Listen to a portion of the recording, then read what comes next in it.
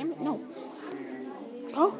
Hello, I'm Nathan, and I'm your host and reporter on the Nate's Famous People Show. And today I have here Neil Armstrong. Hello, Nate. It's great to be on your show. We're all glad you're here, Neil. Well, thank you, Nate, and our guest here tonight. So, Neil, we're all dying to know, what is it like to be a scientist? Well, first you have to go to school like a normal kid.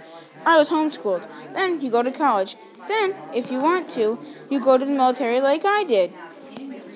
Wow, Neil, you were a veteran? That's cool. Yes, it was nice to serve my country. When I got out, I trained for my mission to the moon. I went to space in an Apollo 11 rocket with two other guys named Buzz Aldrin and Mike Collins. Don't say anything. Wow, that's amazing, Neil. Did you have any problems or have anything fail?